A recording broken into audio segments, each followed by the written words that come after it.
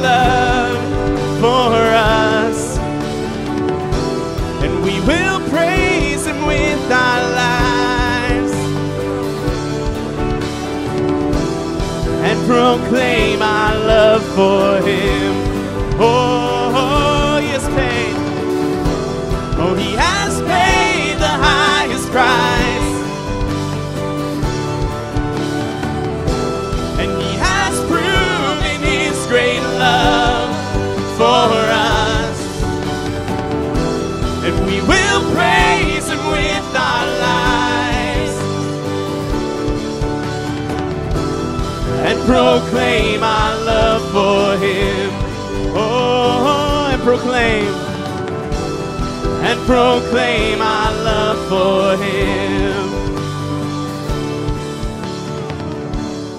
And our song, it will be out of the darkness we will rise and sing. He is faithful. He is faithful. He is glorious, and he is Jesus. All my hope is in him. He is freedom, and he is healing right now. He is hope and joy and love and peace and life.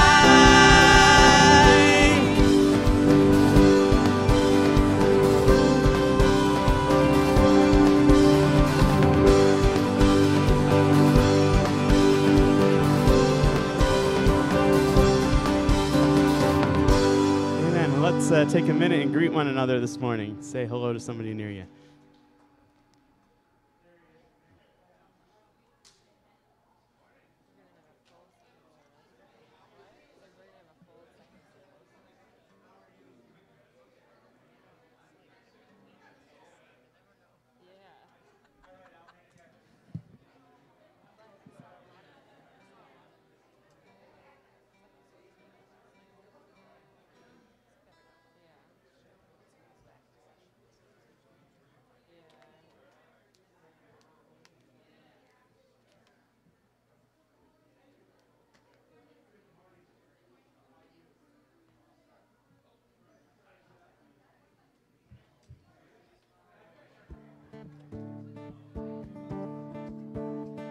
All right, let's continue to sing and praise the Lord.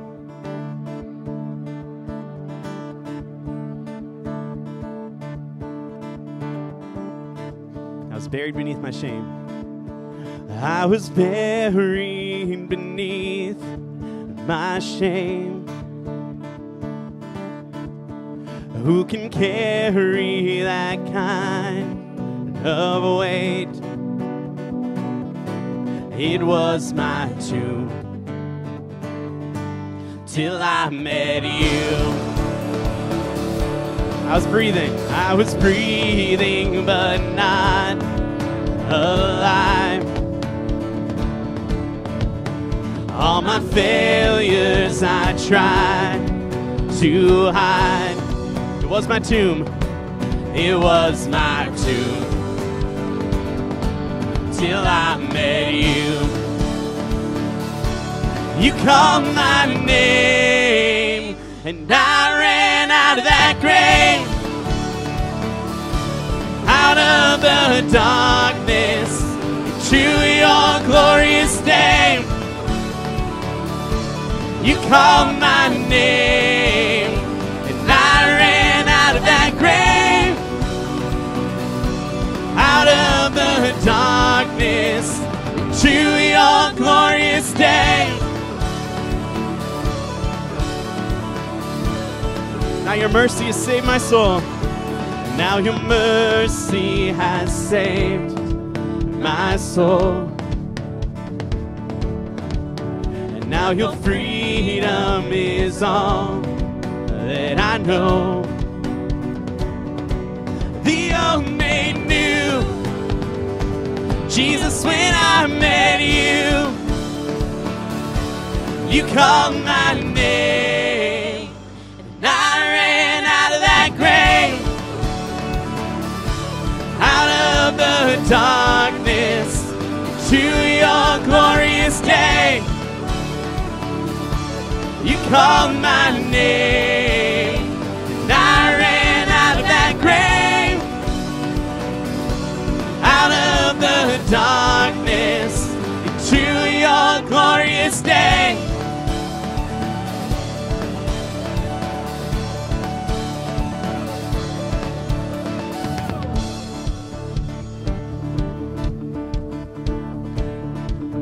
I needed rescue. I needed rescue. My sin was heavy, but chains break at the weight of your glory. I needed shelter. I was an orphan. Now you call me a citizen of heaven. When I was broken, you were my healing. Now your love is the air that I'm breathing. I have a future. My eyes are open, 'cause when you call my name, I ran out of that grave, out of the darkness into your glorious day. You called my name, and I ran out of that grave, out of the darkness to your glorious day.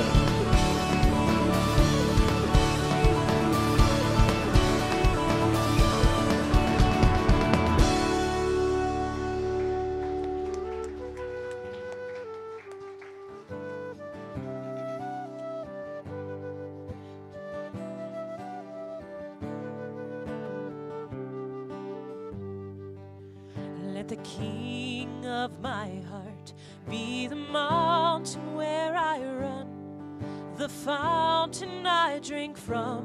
Oh, he is my song. And let the King of my heart be the shadow where I hide, the ransom for my life. Oh, he is my song. Yes, you are good, good. You are good, good. Oh, yes, you are good, good. Oh, yes, you are good, good. Oh, and let the King of my heart be the wind inside my sails, the anchor in the waves. Oh, he is my song. Let the King of my heart be the fire inside my veins, the echo of my days. Oh, he is my song. Let the King of my heart be the wind inside my sails, the anchor in my waves. Oh, he is my song. Let the King of my heart be the fire inside my veins, the echo of my days.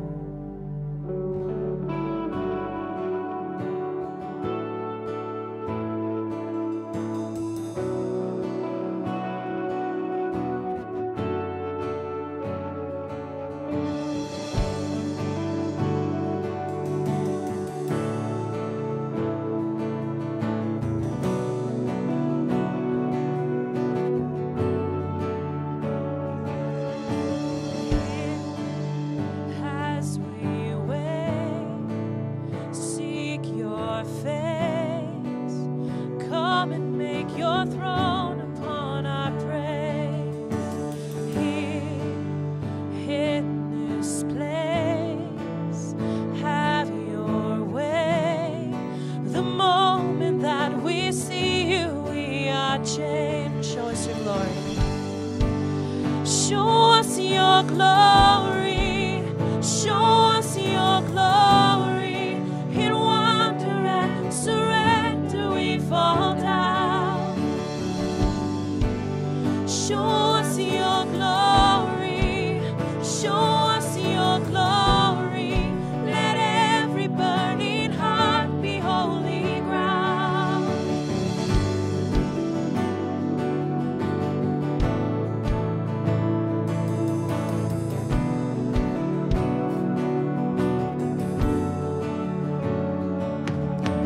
Here, not by power, not by might, but only by the cross we come alive. Here we're undone, overcome by heaven's love revealed before our eyes. Show us your glory. Show us your glory. In wonder and surrender we fall down. Show us your glory. Show us your glory. Let every burning heart be holy ground. Show us your glory. Show us your glory. Show us your glory. In wonder and surrender we fall down. Show us your glory. Show us your glory. Let every burning heart be holy ground.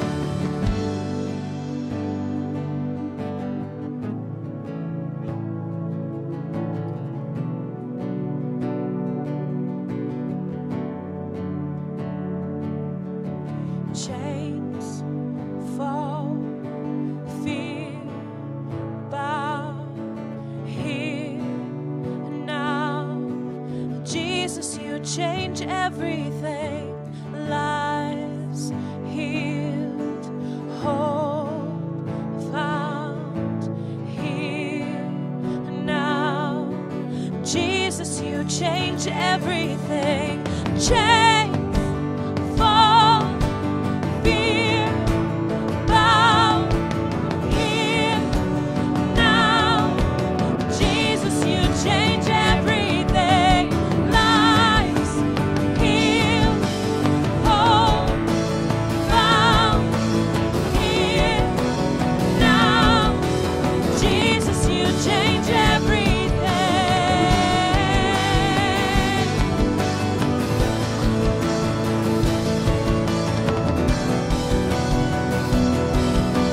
Jesus, you change everything.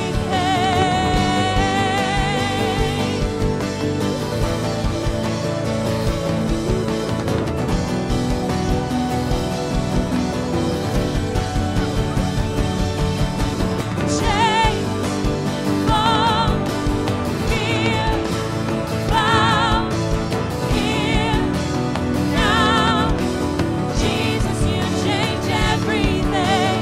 Lives healed, hope found here now. Jesus, you change everything.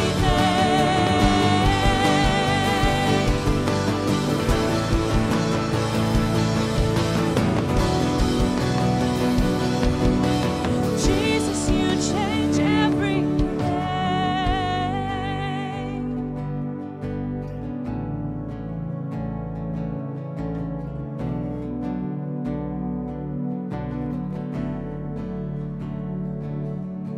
Chains fall, fear bow here and now. Jesus, you change everything. Lives healed,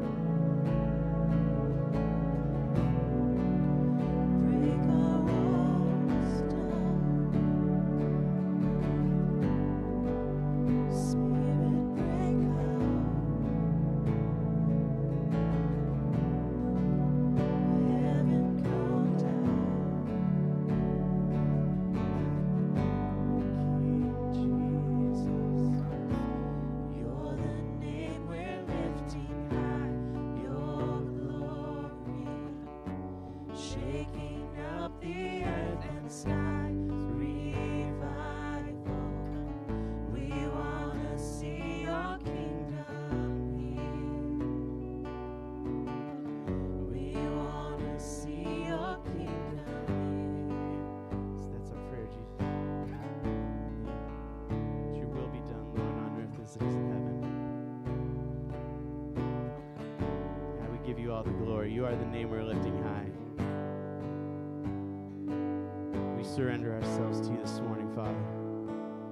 You can have every part of our heart, Lord. We hold nothing back from you. God, we gather here, Lord, to pray for these natural disasters that are happening across our continent, Lord. The fires, the hurricanes, Lord, the flooding. God, we pray that peace and hope and safety just be poured out by your Holy Spirit, Father. God, we know that you can work all situations for good, Lord. God, we lift up those who are there serving those who have been affected, Father. God, especially Samaritan's Purse, Lord. God, we pray that through these tragedies, Lord, that more will be gathered into your kingdom, Father. God, we give you all glory, all honor, all praise belongs to you, Father.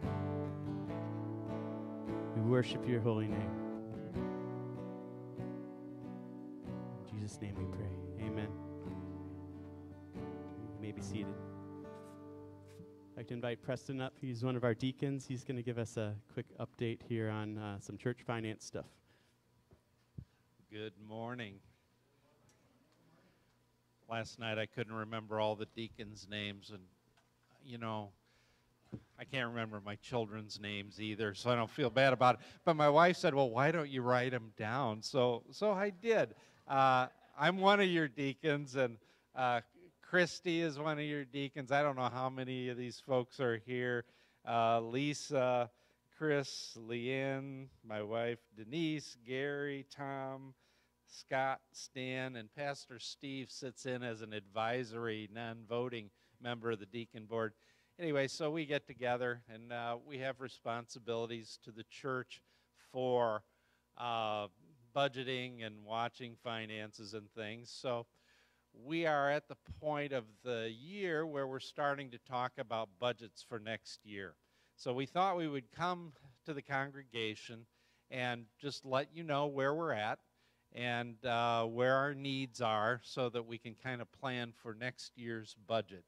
Our budgets start with the calendar year in January and run through the end of December. So we do have some needs. One of the things that we find is when we have our projects, which are great things like the carpet project, is that the congregation is so faithful that we put a call out, we have a figure, and we say, we need this amount of money to do this project. The congregation jumps up, and boom, within a couple of weeks, we have the money to do the project. It's exactly what happened to the carpet. I don't miss the red carpet at all. And the carpet looks great. But one of the side effects is that when that happens and we have these projects, tithing for general things in the operation of the church have a tendency to go down. So what we're here this morning to talk about just briefly is what the financial status of the rest of the church funds are. So this is the chart that you see up there. Is the difference between what we budgeted for this year, January through August, versus where we actually are.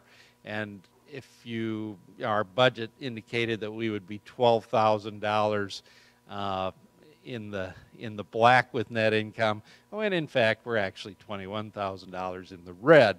So that's a swing of about $33,000 there. So we're about $33,000 below where we wanted to be, and that may sound like a lot of money. I know that would be a lot of money out of my pocket, but you know, when we spread these things over everybody that comes to church, really it's an amazing thing how rapidly we can replenish those funds. So that next slide, Peter. So this is the combined ministries. This includes all the ministries together.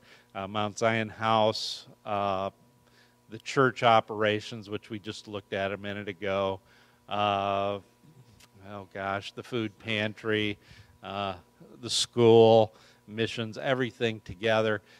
This isn't really significantly different number. The swing on this is about $38,000. So the rest of the ministries actually are doing fairly well, and probably they will actually see some improvement over the next couple of months and break even. So our biggest concern is this church operations part of the budget, because that's the budget where the operations take place. It's the part of the budget that pays for the lights, and it pays for the gas, but it also pays for the employees and the employees' benefits and all the things that goes along with that. So we're going to try and get that replenished over the next couple of months. If we don't, then we have to make some plans for what we're going to do next year. And the lights and the gas and things are pretty fixed things, and it's pretty difficult to save any money there. You can only turn off so many lights to save a couple of cents here and there, but overall those expenses stay about the same. So what happens is then we look at personnel. So where can you save money with personnel? Historically, where we save money with personnel is we just don't pay our senior pastors as much as they're supposed to be paid. So in the past, that's where the hit's taken. Now, biblically, we are supposed to take care of our pastors, and we promise them that, well, we're going to pay you this much. So we really probably should actually do that. So what we're letting you know is that we have this need. We want to maybe handle it like we do all our other projects, that if you talk to God about it and you feel the desire to help make up that difference and just put in a little bit extra so that we can make it up, that'll make our planning easier for our budget for next year, which we will approve the budget hopefully in November. So we have about 6 to 8 weeks here to try and make this up. God is faithful, and we put our faith in God. He always comes through somehow. Mount Zion will still be here. Our pastors will still be here, and somehow we will make this work. But it would be much better if we could just make up this difference or the majority of that difference, so that we can take care of our pastors in the way that we are supposed to take care of them. So we just wanted to let you know where we're at. We don't usually come to you before the end of the year. Usually we wait till the end of the year and we say, well, this is how we turned out.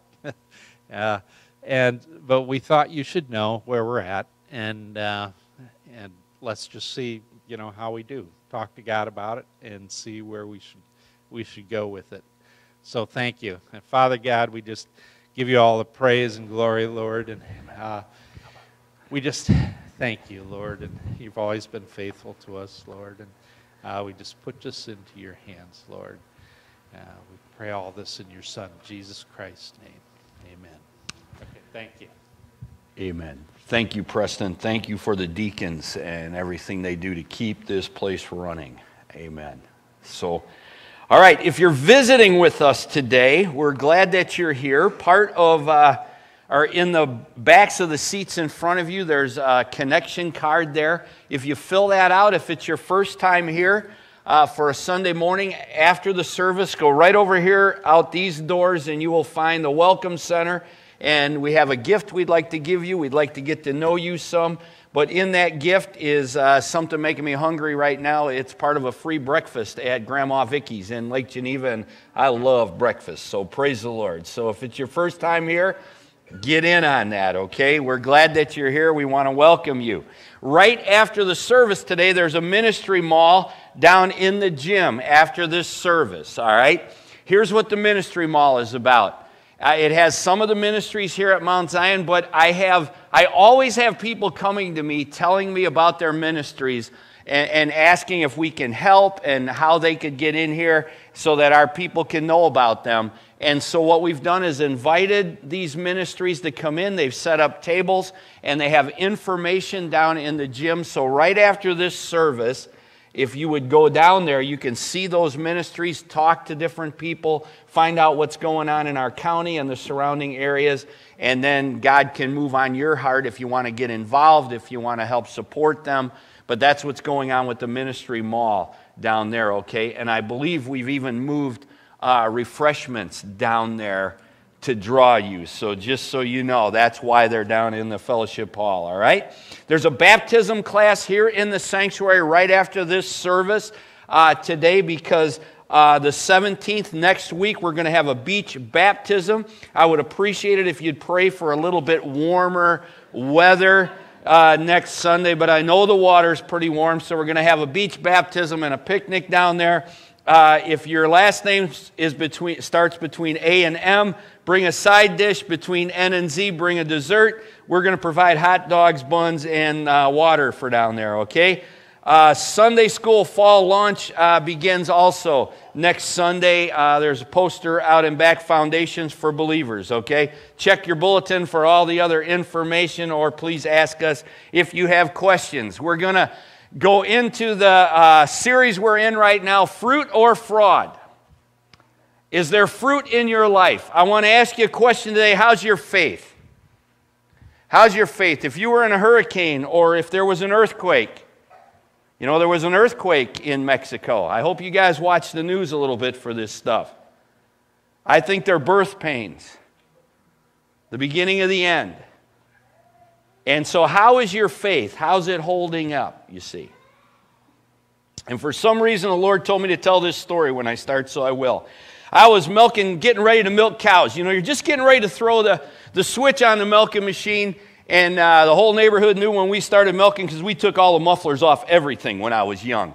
And so you'd throw the switch and it would start bellowing, and I was just getting ready to do that, and one of my old neighbors who was out plowing came driving in with his tractor and his plow. And he said, "Dave, I need you to weld something for me." And I said, "Well, what happened, John?" And he said, "Here's the thing." He said, "I was coming right up next to the fence." And he said, "All of a sudden, I looked to my right and I saw all the fence posts moving." And I said, "What happened, John?" He says, "Well, I hooked the fence down on that end."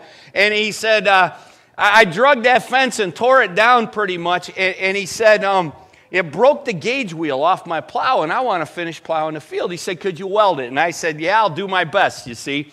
And so he took the gauge wheel off, and I took it in, and I welded it all back together. And then, you know what this feeling is? After you weld something, you go, "I wonder if that will hold." And the interesting thing is, he plowed the rest of that field, and his gauge wheel was still on, and I was like, "Oh, God, thank you." You know, it worked. But how's your faith? What's your life like? Do you really bear fruit for our Lord and Savior, Jesus Christ?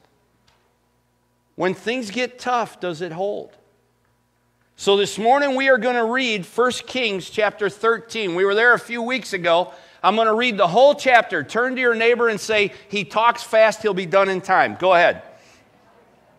We'll make it. And whenever you say you're going to read the whole chapter, people go, oh my gosh. Will we make it for the Packer game? You'll be there in plenty of time.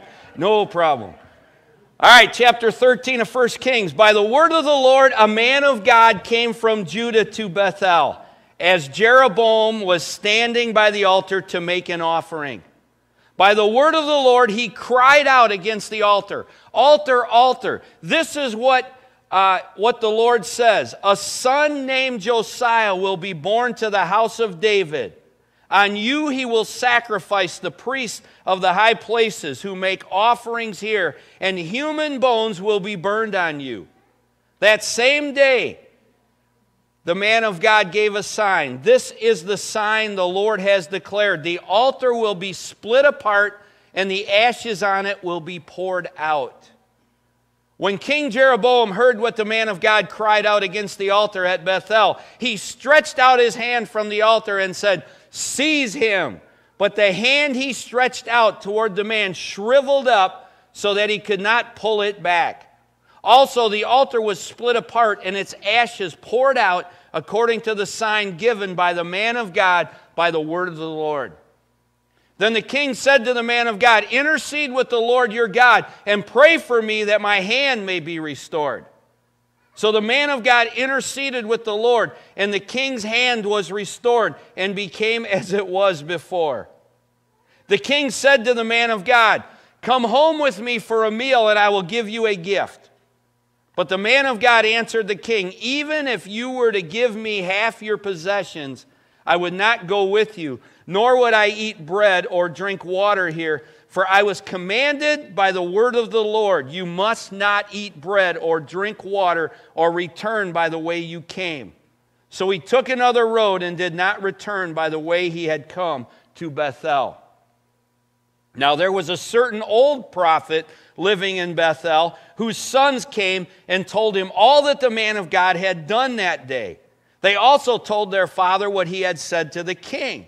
Their father asked them, which way did he go? And his son showed him which road the man of God from Judah had taken.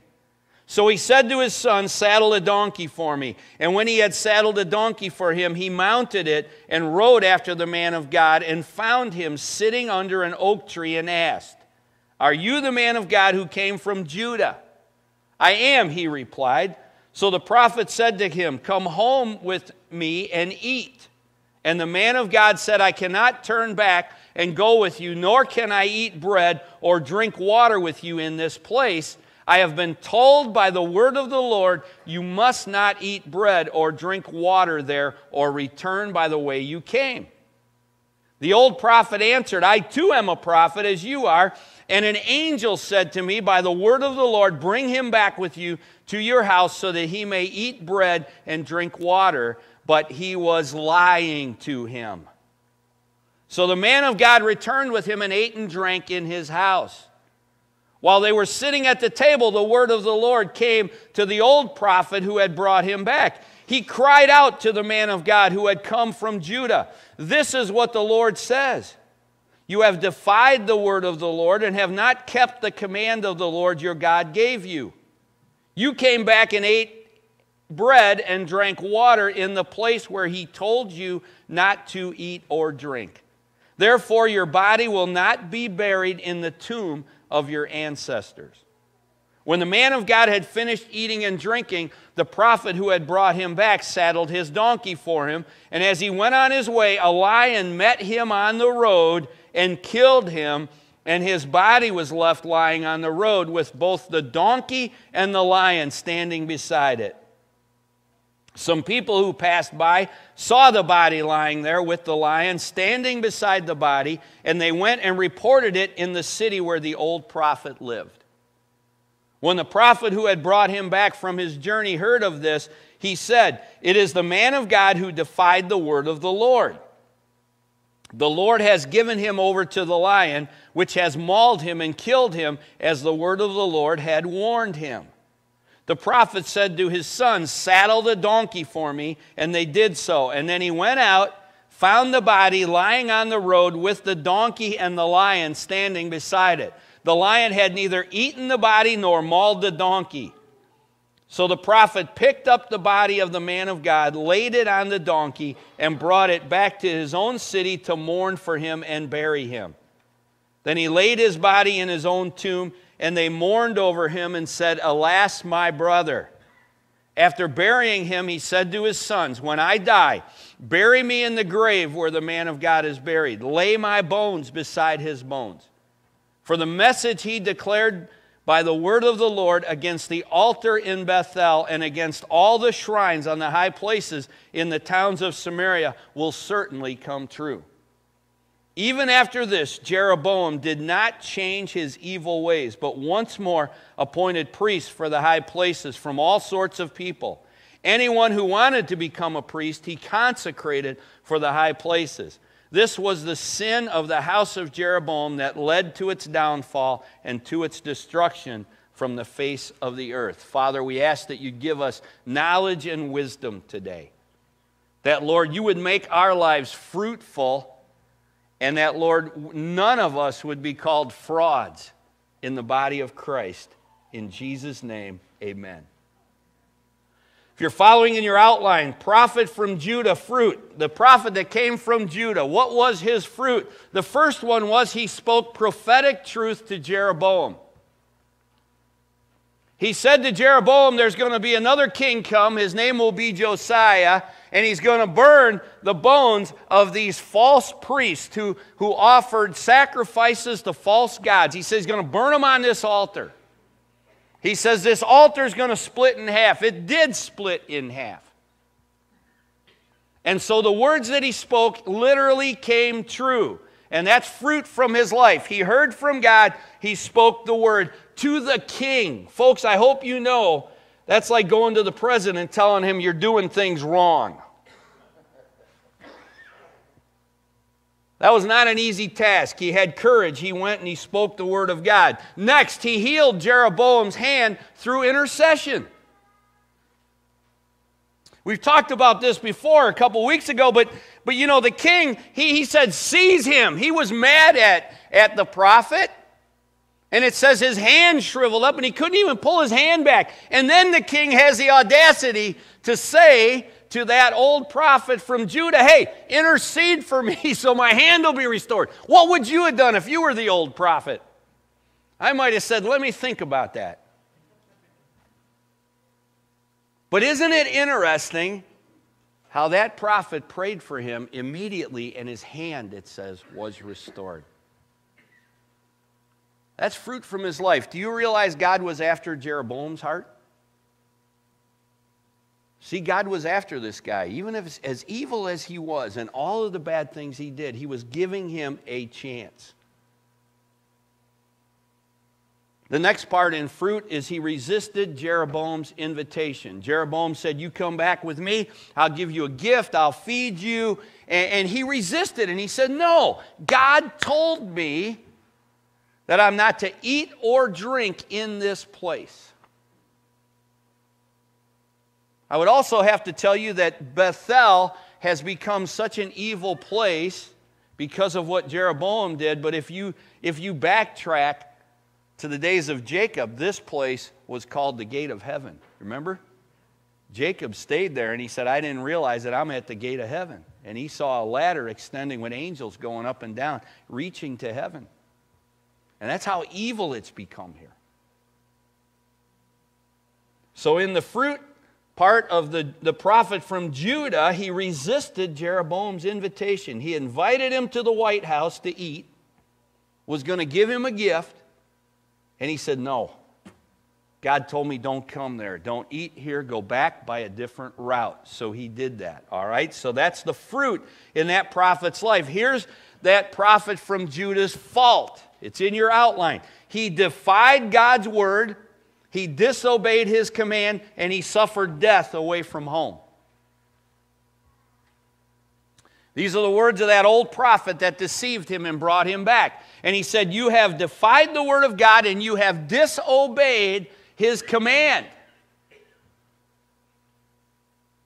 And that was the fault in this man. This is where he strayed from the word of God. We talked about this, I think it's 2 or 3 weeks ago when I read this text, and I said partial obedience doesn't make it. So many of us, we pick the Bible out and we say, well, I like that part, I'll follow that part, but this part, no, that couldn't be what God meant. Yes, it is what God meant. We can't pick and choose, so it was partial obedience. So his fault was that he defied God's word, he disobeyed his command, and he suffered death away from home. Now let's turn to the old prophet from Bethel. His fruit. The fruit is he spoke God's word to the prophet of Judah concerning his death and burial. He's the one who came to him, when they were eating, and he said, he had revelation from God, and he said, you've defied the word of God, you disobeyed his command, now you won't be buried with your ancestors. In other words, you're not going to get home to Judah. And that came true immediately. When he saddled his donkey and he began to head home, he was met by the lion. So that was fruit. The next thing is he buried the prophet from Judah. He didn't just say, well, too bad for you, man. He literally went and got him. I have to mention to you, he went and picked up the body and the lion was there. Did anybody catch that in the story? Did you know he didn't drive up in an F-150 with the door closed and the windows rolled up and grab the body? He saddled his donkey. There was no protection. He had to go there and pick that body up with the lion there. I don't know about you guys, but I would think for a moment, what will that lion do to me? But to his credit and to his fruit, he went and he picked up the body of the prophet from Judah, and he took him and he buried him in his own tomb. It's amazing when you think about this and you look at it, see. The next thing on the area of fruit is he instructed his sons to bury him with that prophet from Judah. He buried him in his own tomb, and then he said, hey, when I die, put my bones next to this man's bones. This is fruit in his life. Now, the prophet from Bethel's fault. He lied to the prophet from Judah, resulting in the prophet from Judah's death. It says it right in the text, right there. It says, he says, an angel of the Lord told me that you should come back with me and eat. But then it says, he lied to him.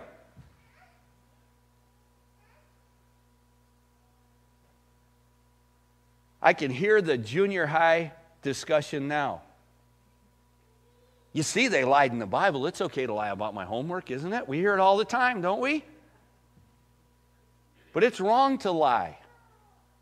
That was a fault.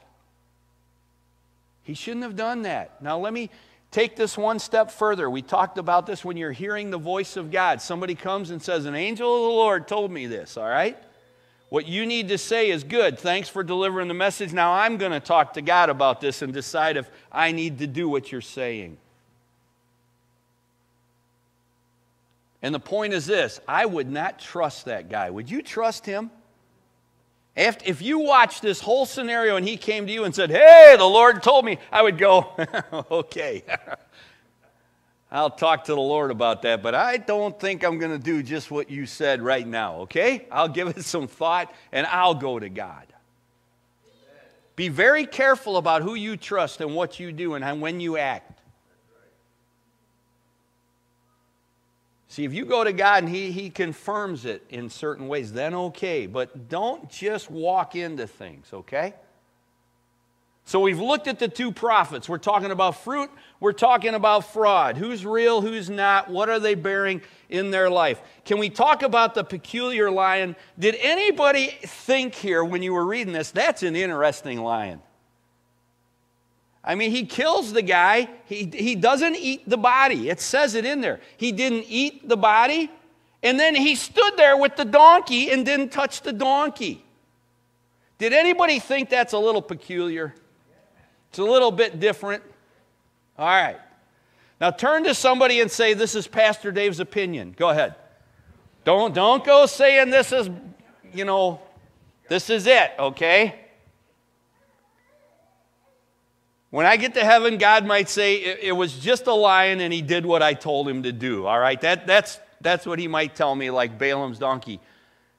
But this is what I think. I think this lion represents the Lion of Judah. I think he represents Jesus because Jesus has the power to take a life, doesn't he?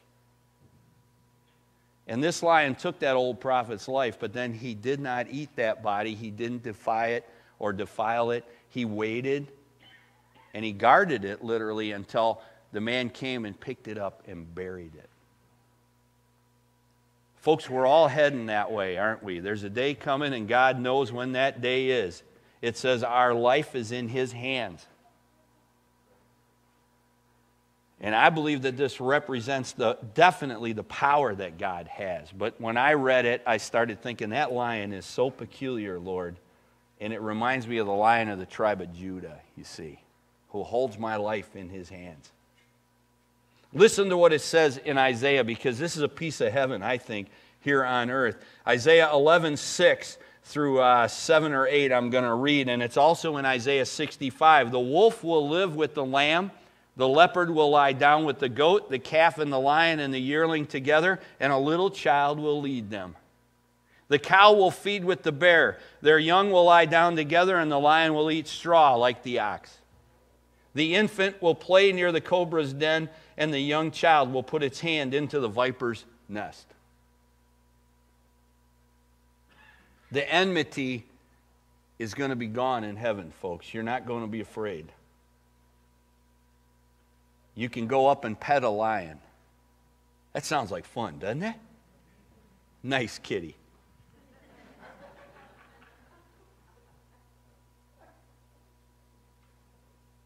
And here it is happening in the Old Testament in this story, because God brought it to pass. Now, before we go to the next point, I have a question for you. And I believe, the Holy Spirit wants to test your hearts when you're discerning fruit or fraud. When you meet somebody, remember last week we talked in Matthew 7 where it says you will know them by their fruit. And you put people in a category when you meet them, don't you? You look at them and go, oh, you got to be kidding me. Or, hey, I want to know that guy. And then you find out later, maybe you didn't want to know that person. So what do you think the buzz around Bethel was, around town, when all of this went on? What do you think they were talking about in the churches? They were going, yeah, I knew it. That prophet that come from Judah, yeah, he might have done something good there at the altar and God worked with him, but he messed up, he disobeyed, and that's what you get for that. What do you think the word was out on the street there? It was like, yeah, we knew it. We knew there was something wrong with him. Remember the old church lady, right? Uh-huh. Sure, we know what's going on.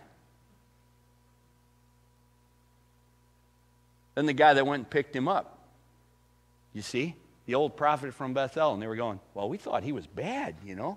We thought sure the lion would eat him when he went to get the body. He didn't have, oh, maybe he's all right. Can you hear all this? All the things going on. And people are yakking, oh, look at this, look at this. We're all making judgments, aren't we?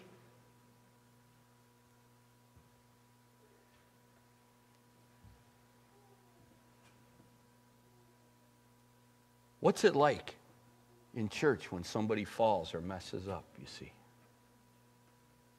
Do we show grace or mercy, or do we just immediately, condemnation? Do we even give God time to work? I can't tell you how many times I sit and God says, just wait. The phrase he uses with me is, let's see where he lands.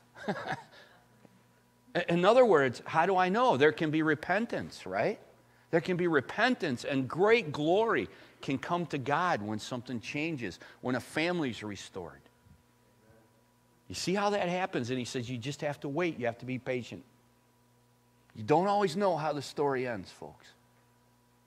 Which brings me to the next point. Are you ready? Now, get the story straight. You got the two prophets, right? They both messed up, didn't they? They both did some really good things. They both did something wrong.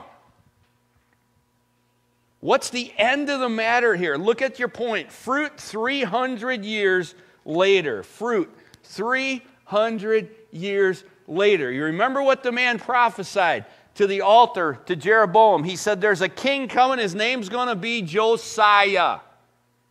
So we're going to 2 Kings now, chapter 23, 2 Kings, chapter 23, and verses 16 through 20, all right? Then Josiah, this is 300 years later, he looked around, and when he saw the tombs that were on the hillside, he had the bones removed from them and burned on the altar to defile it. Isn't that what the prophet said?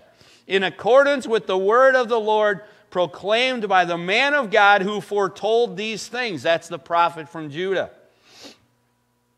The king asked, what is that tombstone I see? The people of the city said, it marks the tomb of the man of God who came from Judah and pronounced against the altar of Bethel the very things you have done to it. "Leave it alone," the king said. "Don't let anyone disturb his bones." So they spared his bones and those of the prophet who had come from Samaria, or from Bethel. That's the old prophet from Bethel. Just as he had done at Bethel, Josiah removed all the shrines at the high places that the kings of Israel had built in the towns of Samaria and that had aroused the Lord's anger. Josiah slaughtered all the priests of the high places on the altars and burned their human bones on them, and then he went back to Jerusalem. Isn't that exactly what that prophet said was going to happen? In church, we have to wait 300 years. In the midst of that story, you're wondering, what is wrong with these guys? Why are they doing that? What's going on? But now stop and ask yourself, how did Josiah feel when he said, "What's that tombstone right there?" And they said, "That is the tomb of the prophet who 300 years ago prophesied that you were going to do exactly what you're doing today." And it had to confirm Josiah in his heart.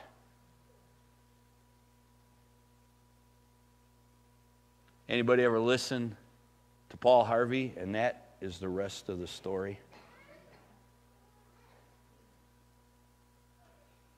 What's the application for us this morning? First and foremost, do not judge others too quickly.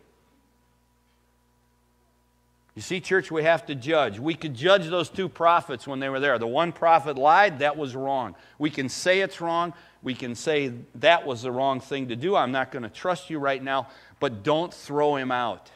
Everybody tracking with me here?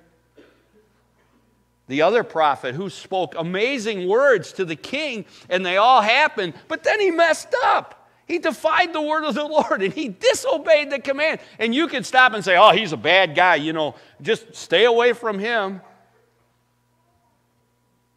But how about let's see where it landed. 300 years later, they confirm what Josiah was doing by being buried in that tomb. And King Josiah said, "Don't touch it, leave it right there."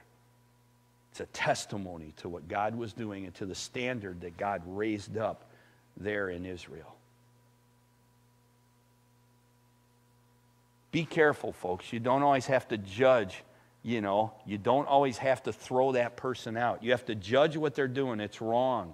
This is wrong right here. But it doesn't end the life. Did anybody notice that? It doesn't kick them out of the kingdom of God right away. There's repentance. There's forgiveness. Give them a chance the way God gives you a chance. Amen? Very important. Here's the other thing. Strive to bear fruit that glorifies God. There are so many times I see people, they give up. They say, "Oh, I messed up, my life's over, it's done." No, it's not. God can use you right where you're at. He's building your testimony. He's moving you through this. And it's time for the church to wake up and say, "I don't care where you're at now. I can see what got you here, but God can work. He can bear fruit through this. The Spirit of God can rise up. There can be repentance. There can be forgiveness. There can be reconciliation."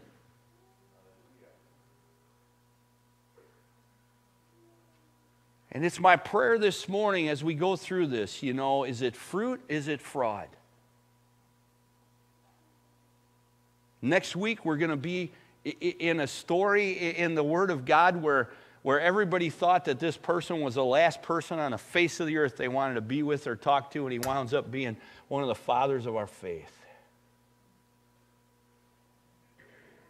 And so as the body of Christ, I'm here this morning to say, will you take heart and start looking at the character of God? I also want you to know that there's no one on the face of this earth, there's no one in this church that's perfect. That's why they say if you find the perfect church, don't join it.